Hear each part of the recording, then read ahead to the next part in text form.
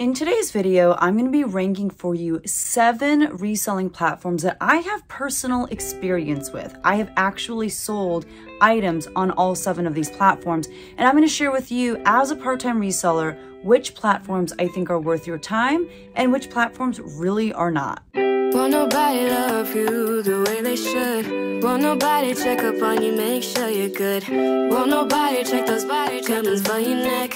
Hi everyone, my name is Becky Park, and like I mentioned earlier, I am a part-time reseller, which means that I like to sell things on the internet, on the various reselling platforms that I'm going to be telling you about, and I like to try to make as much money as I can doing so. I have a full-time job as a high school choir teacher, but in my spare time, I like to go thrifting. I like to go to buy-sold trade stores and consignment stores, or even just get stuff for free from my friends and sell those items online as my side hustle. It is a great way to make extra money. I've actually made over $30,000 in profits in the year 2021 alone doing this as a side hustle. So if you want to learn more about reselling, definitely check out my other YouTube videos on that very subject, and make sure that you subscribe to this channel because I do upload content like this at least 2 times a week, although we're in the middle of Vlogmas and I have been uploading like a crazy person to the point that like the rest of my life is kind of suffering, but that's another topic for another day. So in this video, I'm going to be ranking 7 different reselling platforms. Now, to be honest, I've actually sold on 9, but I'm not going to be talking about Amazon and I'm not going to be talking about ThreadUp because I feel like reselling on those platforms is a very different kind of reselling than the 7 platforms that I'm going to be talking about today. But again, these are ones that I have personal experience with. I'll be sharing some pros and cons about each platform with you, and I'll go in order from what I would least recommend to my favorite platform, and you probably won't be surprised by what's number 1, but you might be surprised at the order of the other ones. So let's start with number 7. The platform that I would recommend the least is Tradesy. I have made a handful of sales over there, but really it just did not work for me because I don't sell a lot of high-end items. Tradesy really does market itself as a reselling platform for luxury and fine goods, for brands like Chanel and Louis Vuitton and Gucci. It's not really for your Talbots and your American Eagle. Although I feel like you see people selling more and more run-of-the-mill stuff on Tradesy, that's not what it's for. That's not what people are looking for. So I don't think that that stuff is going to sell as well, but it really is a little bit more well known for higher end brands. There were a few pros, one just being, and this isn't really a great pro, but it was nice to get random sales from Tradesy here and there when I wasn't expecting anything, but that's not really like the best pro to be like, I liked making a sale every 4 months. Like, I'm really reaching here. Another pro is I don't believe that on Tradesy people can make offers. I think that they just have to buy the item at the price that you set for it. So that's kind of nice to not have to worry about like haggling with anyone, but also like there just weren't that many bites to begin with. So some cons, aside from the fact that for me, it was just difficult to make sales because it was difficult to list over there in the first place because it was difficult to come by the kinds of items that they wanted you to list there. I found listing on Tradesy to be pretty complicated. They asked a lot of interesting questions that gave me pause. Like, it was just a little bit more difficult to list over there. It took a little bit more time than I would have liked for it to take. And although you can cross-list to Tradesy from List Perfectly, which is a Chrome extension or a listing software that I use, there were still those certain questions that would come up. And it was probably one of those things too, where like, I just wasn't able to do it enough for it to become muscle memory. I just was never a fan, though, of their listing process. Also, it takes forever to receive your payout from Tradesy. I think it takes close to a month. Let me know in the comments if I'm mistaken, but I think it's something close to that. It's pretty ridiculous. And so I would definitely call that a con of Tradesy as well. So for that reason, I give Tradesy a D-. Moving on to my number 6 reselling platform, this is going to be Shopify. Shopify has some pros, and you know, these pros are the reasons why I tried out Shopify in the first place. Some of the pros are they have very low fees, and it's easy to personalize Shopify. It's kind of cool to create your own online store and to do with it what you want, to use the colors that you want, to pick your font, to create, you know, your own template for how listings are going to look, to choose how many pictures you're going to have in your listing. I mean, the list goes on and on. You can really make this website look exactly the way that you want it.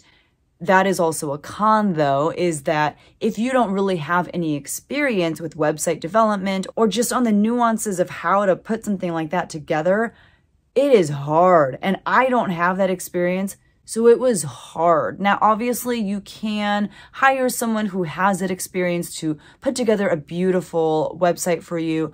I didn't want to do that because another con of Shopify is that you need to drive your own traffic to your Shopify store. And this is something that is just difficult for me to do. I just always forget. It's hard to invest that time and energy to do so. And so I found very little success with Shopify. I know other people who are killing it on Shopify, but it was just really difficult for me. I still have my Shopify store if you want to check it out. I'll put the link here, but it's not a platform that generates a lot of sales for me. And for that reason, I give Shopify a 2 out of 5. The next platform, my number 5 platform, is Kitizen. The pros of Kitizen, honestly, it is a really cute platform. Like, I enjoy being on the platform in terms of just like looking around, and like it's just really darling. You know I'm reaching though if that's one of the pros of this platform. Another really neat thing I think about Kitizen is that it is so niche, obviously, because it's Kitizen. It's where you sell kids' clothes. They have since then branched out to where you can also sell women's clothing over there. But the reason why it's so nice that it is so niche is that the people over on Kitizen like really know their kids' clothes. They really know which kids' brands are up and coming, which kids' brands are really popular. And if you're listing those popular trending kids' brands, you're going to have maybe a little bit more activity on those listings in your Kitizen store than you would, you know, maybe on other platforms where kids' clothes is not the emphasis. Now, that being said, I do think that there are some cons to Kitizen. One is that I just think it's hard to make sales. They have some pretty good features. For example, you can put your entire store on sale. However, I do wish that they had a feature like Poshmark and eBay and Mercari where you could send offers to people who like your items.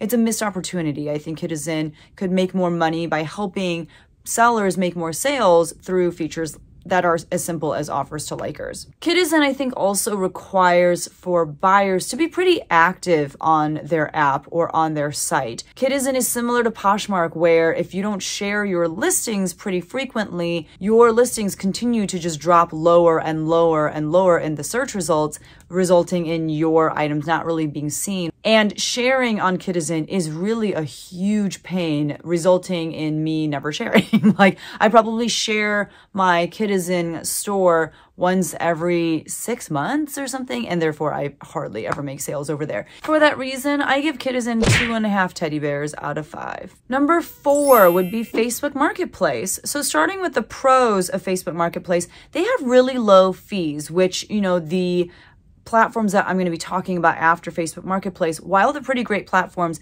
their fees are much higher, and for good reason. I mean, you're going to hear about some of the cons here of Facebook Marketplace in a second, but I do love their low fees.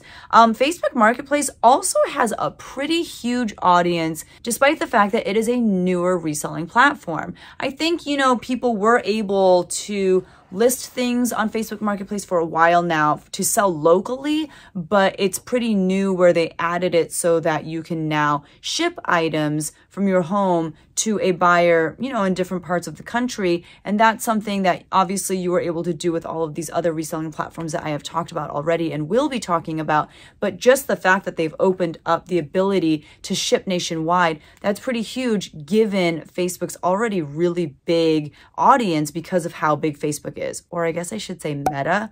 I will never get used to that. And that's another pro of Facebook Marketplace, is the fact that there's both the local selling and then regular kind of reselling platform where you ship things out to people component. The fact that you can do both and the fact that both are pretty well established on Facebook is huge. You know, Mercari is trying to make this huge push to sell locally. I don't know about you. I've turned that option on every single one of my listings basically since Mercari introduced it. I've yet to make a local sale or even have have an inquiry about the possibility of a local sale. Let me know in the comments below if you've had any luck with local sales on Mercari, but there just hasn't even been the possibility of one on my end. But with Facebook Marketplace, that's already built into the DNA of what Facebook Marketplace is. That's how Facebook Marketplace started. And so that's what people know when it comes to buying things on Facebook. And so adding shipping as an option is just a natural extension of that. So those are all, I think, really great pros. It's a huge audience, low fees, love it. Now, there are a lot of cons, one being that Facebook Marketplace is growing too fast. And what I mean by that is they are doing all these really great things, like adding the ability for sellers to, ship. But with that comes a lot more problems and issues. And when you have more problems and issues, you need more manpower to be able to deal with those issues. And Facebook Marketplace does not have that. They don't have the manpower to deal with the simplest of issues. Essentially, whenever you need help, you're directed to a bot and you're directed to type your question into some sort of online form. And at some point, hopefully you get an email from what you assume and hope is a human being and are able to kind of communicate with someone, but they're very quick to resolve your issues when they're not really resolved. And it leaves a bad taste in your mouth as both a buyer and a seller. So, when companies grow too fast, I'm sure it's like exciting for them and whatnot, but also if they're growing at a pace that's not sustainable and they're not able to keep up, then the people who suffer are the sellers and the buyers because, we're not able to get the help that we need when we need it. And so, I know a lot of sellers who have said that they're done with Facebook Marketplace until they can figure things out and until they can get an actual team to keep up with the volume of transactions that are happening on Facebook Marketplace. I'm still risking it and just continuing to sell over there, selling a handful of things here and there. But yeah, it's the wild, wild west out there. So sell at your own risk. Another con of Facebook Marketplace, in my opinion, is that if you don't sell something on Facebook Marketplace, basically within the first few days of listing it, the chances of you selling that item are pretty rare. On Poshmark and on eBay, things can sit for a while and then they'll eventually sell. On eBay, I feel like I'll always randomly get sales here and there on just really stale listings, just out of nowhere. That is not the case with Facebook Marketplace. Facebook Marketplace has come out with some new features where you can renew your listings so that they kind of jump to the top of search results again. Or an even newer feature is they allow you to delete and relist listings that are, pretty old. They've been renewed a handful of times, which is great. But overall, the way that their algorithm works, if something hasn't sold within the first few days of being listed or renewed or, deleted and relisted, chances of it selling are pretty slim. So for all those reasons, I give Facebook Marketplace it's not a thumbs up, but it's, it's one of those. Number 3 for me is Mercari. Now, let me just say, Mercari has really stepped up in the year 2021. In 2020 and 2019, I was just kind of like, Mercari, what are you doing? It was just not very consistent. I don't know. I never really felt Mercari until 2021. It has gained my favor. So let's talk about the pros first. One thing that I like about Mercari is that it's really straightforward and they have very easy to use features. Some of my favorite features that you probably hear me talk about all the time in my What Sold videos are things like their smart pricing. They also have a feature called promoted listings. The last feature that I use pretty frequently is their offers to likers. So those are some really great features. I also like that you can sell basically anything on Mercari. It's a lot like eBay where you can sell anything from clothes to coins or to washi tape. You can literally sell anything on Mercari, and that's kind of cool. And while Mercari doesn't have the greatest customer service either, it's not like you can pick up the phone and talk to someone, but I personally also haven't had very many instances where I've had to reach out to Mercari. And part of that is because, they do a good job when issues come up of just kind of dealing with things in-house. For example, in a lot of situations, if you ship something out and the buyer has an issue with it, a lot of times Mercari will just give the buyer a refund, but also release the funds to you. I think they would just rather everyone be happy than to have to mediate a situation where people have to hash it out. I am here for it as long as they continue down that path. So those are some of my pros. There are some cons to Mercari. One is that while they have some really great features like I talked about, one feature that they don't have that I wish they desperately would is the ability to run a sale on all of your listings. I feel like it's a pretty simple feature feature, and so I'm kind of confused as to why they don't have that. Mercari also just has a smaller audience. It's just not as big of a reselling platform as eBay or even Poshmark. And finally, I just feel like as a platform, it's just not very sophisticated. I don't really enjoy the platform itself. I don't feel like it's easy to shop on Mercari, and as a seller, it's fine, but I feel like because it's hard to shop on Mercari, I don't make as many sales on Mercari. However, they do a good job of, creating lots of incentives for people to shop. They have a lot of coupons that they offer people who are listing a lot, and, those are the things that kind of force me to shop on Mercari, but otherwise, I don't think that I would. So for those reasons, I award Mercari a bronze medal. Coming in my number 2 spot is eBay. And I'll be honest with you, it was like between eBay and Poshmark because they're both great platforms. They both do really well for me, but ultimately eBay is number 2 for me. So here are the pros. 1, it is designed for volume sellers. It is designed for people who want to have thousands of listings, and they have all these tools and features and all these bells and whistles to help sellers achieve that, because obviously eBay knows the more you sell, the more money they're going to make off of you. But there are people on eBay making a full-time income selling just on eBay because that's what eBay is designed for. I mean, you can sell on eBay as a hobby seller as well, just part-time, just for fun, just, something that you want to do on the side, but it is really designed for that serious seller in mind. And as a result, there are a lot of features and a lot of tools to help you make as many sales as possible. Tools like tons of data and analytics, tools like Terapeak that are going to help you research, how to list your item, how to price your item, features like Sell Similar, ways to run tons of different kinds of sales. It's a really sophisticated platform, not necessarily in look, but in function. eBay has a huge audience. It's the biggest reselling platform out of all of the ones that I've listed by far for a couple of reasons. The main reason being, I think, that it was the first reselling platform to emerge. And as a result, people have just kind of grown up with it. It's just been something that they've used and shopped on for a very long time. My husband tells me that he has coworkers who buy everything on eBay. It's like their Amazon. Like they just shop on eBay because that's just what they know. And the second reason why eBay has such a huge audience is because of the fact that you can shop on eBay worldwide. And not only is it available worldwide, but you can set up your eBay store to where people all over the world can see your listings and buy things from you, and you have the ability to ship things out worldwide. That's not something that you can do on Mercari. It's not something that you can do on Poshmark. It's not something that you can do on Citizen. Just because they have Poshmark in Canada and in Australia doesn't mean that we as sellers get to actually interact with those buyers. It just means that they have Poshmark. But with eBay, you can actually interact with and sell items to people all over the world. So obviously that's going to open up your audience, which is amazing. On eBay, you also have the ability to sell basically anything. You could even sell your car on eBay if you wanted to. But what I like about platforms like eBay and Mercari is that not only is it permissible to sell things other than clothes, but they're designed to help you sell those kinds of things. They're designed to help you sell hard goods in the ways that the listings are set up, in the, types of drop-down menus that they have. I mean, they know what it is that you're selling, and they're trying to help you put in the correct information to give buyers the information that they need to find your listing. Now, eBay has some cons, and boy, do they have some big ones.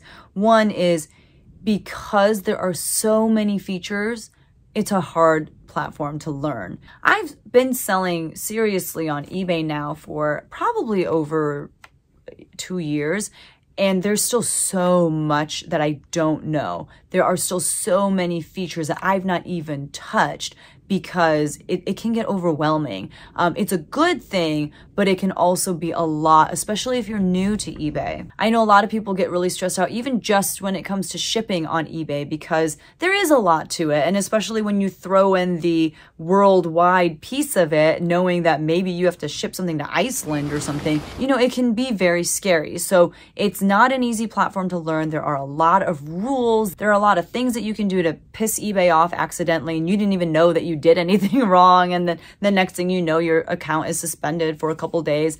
So there's a lot to learn, but ultimately I do think it's worth learning and worth trying out because there's a lot of money to be made on eBay. Probably the worst thing about eBay, however, from the perspective of a seller, is that they go above and beyond for their buyers and not so much for their sellers. You know, the nice thing about eBay is a lot of times you can like actually have a conversation with someone from eBay on the phone or in chat, but what they'll tell you is, well, that's the cost of doing business, is that sometimes you're going to have returns, or sometimes you're going to have things get lost and you just are out that money or out that postage, or, you know, whatever it is. And it's really frustrating. And there are people who have gotten burned by eBay enough times that they've said, I'm done with eBay. It's not worth the stress. It's not worth the headache. I have had some frustrating situations on eBay, but I also understand that that's the cost of doing business is, you know, sometimes you're going to have returns, even when you did absolutely nothing wrong and the buyer was 100% at fault. But, you know, that's the same thing if you were to have a brick and mortar store.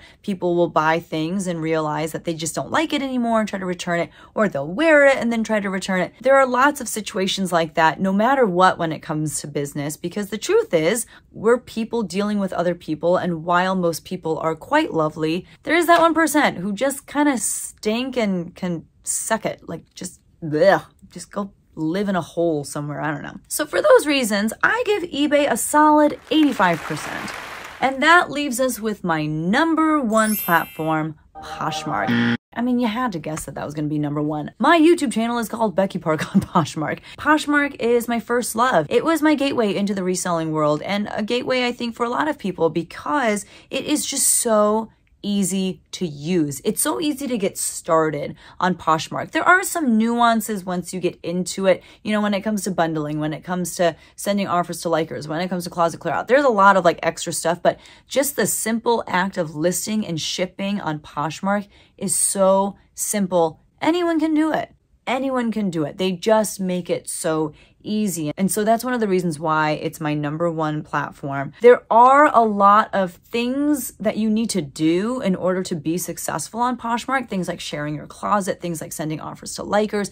But one of the great things about those tasks is that you can now automate those tasks. Yes, you have to pay to automate those tasks. You have to pay for a sharing service or pay for a software like Posher VA to share your listings for you. But these are tasks that you can give away. And by doing so, you can see some pretty great results in your sales. And Poshmark does have some great features. I know a lot of people don't care for closet clear out, but I use it to make some pretty great sales week to week. I also think that they've come out with some really great new features, like, you know, the ability to send offers in bulk, or the ability to reach out to people who have liked items or purchased from you in the past, again, in bulk, to send them a message or to send offers on any existing bundles that have been made in the past. You know, there are lots of really cool features, but one of my cons is that Poshmark is very slow to hear the needs and wants of the community. They have a team of people working on all sorts of things,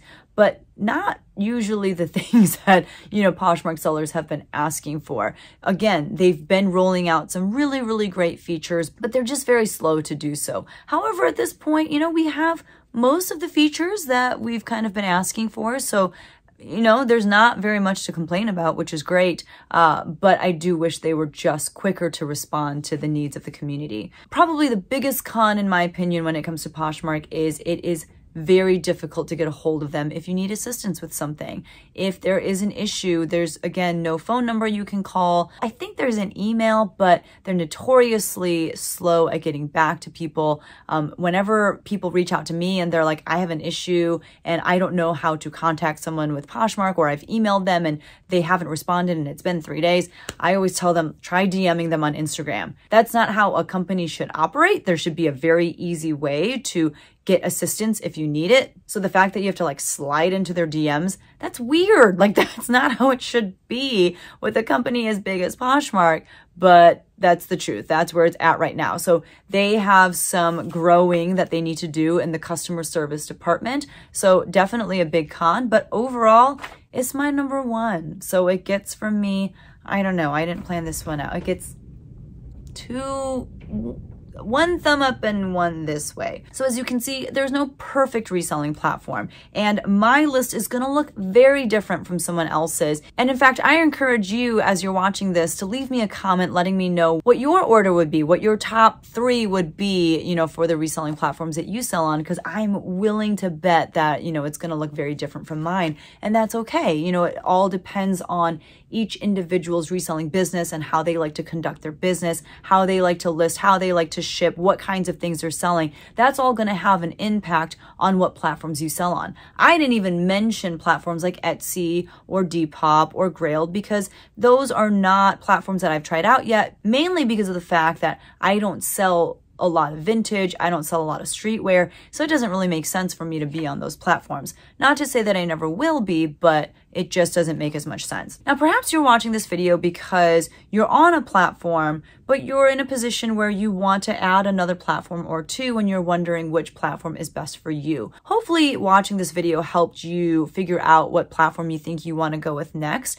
And a big tip that I would have as you start adding to your, you know, reselling platform portfolio is to look into a cross-listing software like List Perfectly. I love List Perfectly because it makes cross-listing a breeze, but also because I use it as my inventory management system. It's great for letting me know which platforms all of my listings are on, and once something sells, it's really easy and quick to delete that listing from all of the other platforms that I have it listed on. If you want to try out List Perfectly yourself, I do have a coupon code that I will leave down in the description below. It's just Becky Park, and it allows you to save 30% off of your first month of List Perfectly, which is, you know, some pretty huge savings. So that would be one of my biggest tips for you when it comes to adding more platforms, is to look into a cross-listing software like List Perfectly to help you grow on other platforms faster. The other tip that I would have is to take it slow. If you're selling on one platform right now, do not start listing on 3 other platforms starting tomorrow.